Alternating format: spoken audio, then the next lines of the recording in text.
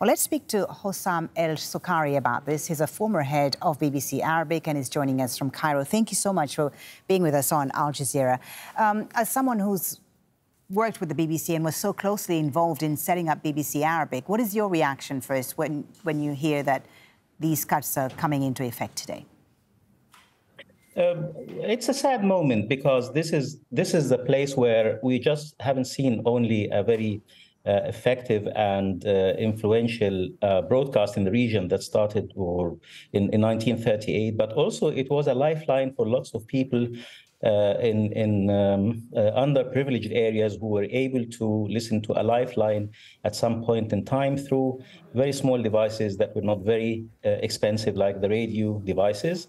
Now they would have to use much more complicated and probably more expensive devices if they want to listen or enjoy the BBC services. So it's quite a sad moment for people like myself, especially that it was not only a language service, it's a service where we had experimented with very early forms of interaction with audiences. It's a service where we did the first ever tri-media casting in 2000 in cooperation with Kuwait TV. It's a place where we had the early attempts at launching an integrated service in the region where you could join the production processes of radio, online and TV together in one place. How would you describe the influence of the BBC's Arabic service at its height, and how has it evolved over the years? It's quite interesting. You mean, lots of people know about the history of the BBC foreign services or language services. The Arabic service in particular had a very strong following in places like Sudan, like Yemen, like Saudi Arabia, like Syria, like Egypt. Lots of people trusted the BBC and its news services much more than the local broadcasts.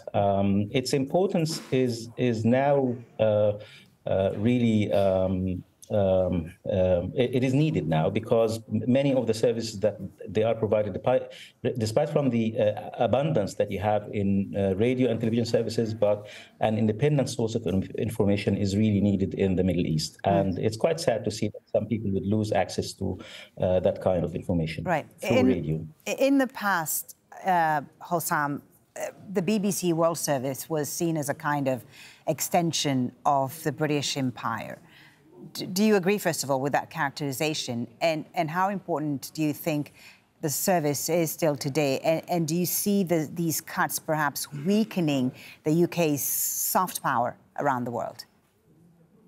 Well, it is true that the BBC was part of the British Empire, but it evolved over the years, and lots of people probably miss the point when it comes to how this has happened. And I think what is unique about the BBC is that all the services have the same guidelines, the same editorial guidelines, the same book that we use in order to be able to judge what we do, and the same processes when it comes to auditing our broadcasts and listening to them and evaluating them. So there were no two different sets of values that we use when it comes to producing our information and services.